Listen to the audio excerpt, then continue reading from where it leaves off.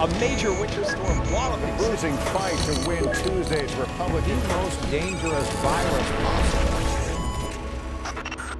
With your help, we're going to win a historic victory. The 2012 presidential campaign is in full swing, with Republican candidates battling state by state to determine who will face President Barack Obama on Election Day. In the poll numbers we are debuting tonight, there is a new GOP frontrunner in this race. A crucial part of this grueling electoral process is polls, the almost daily snapshots of public opinion that help measure who's up and who's down among the candidates. The aim of an opinion poll is to get a sense about a population and where they stand on some particular set of issues or policies, to measure their attitudes in effect. Vincent Hutchings, an NSF-funded professor of political science at the University of Michigan, says that public opinion polls rely on a concept in statistics known as random sampling. The idea that it is possible to draw a clear picture about the feelings of a large group of people by examining how a small, randomly assembled slice of that group feels.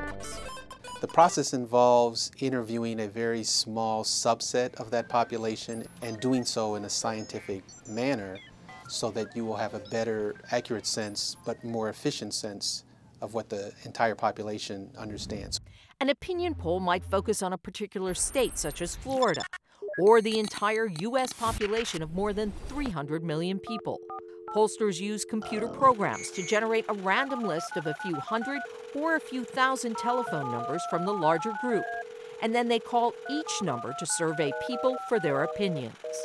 Hutchings says making a random sample is a lot like cooking soup.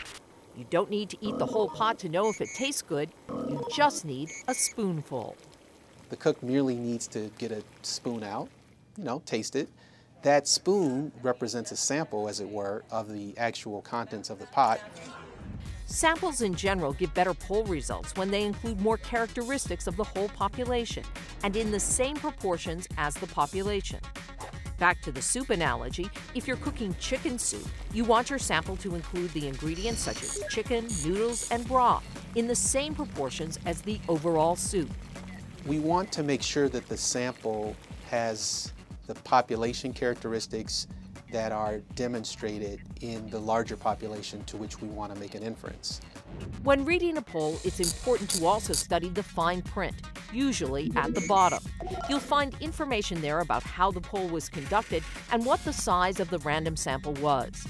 You will also find the margin of error, a number with a plus or minus sign in front of it. This number tells you the range of accuracy of the poll, in this case 3 to 5 percentage points.